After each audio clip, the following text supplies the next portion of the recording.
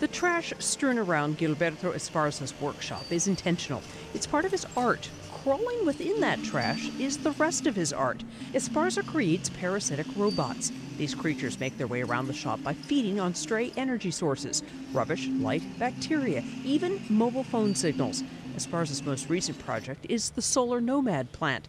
The small robotic cart is designed to carry a plant toward available sunlight. The robot feeds off polluted water, which, when combined with bacteria from the plant, produces energy for the robot.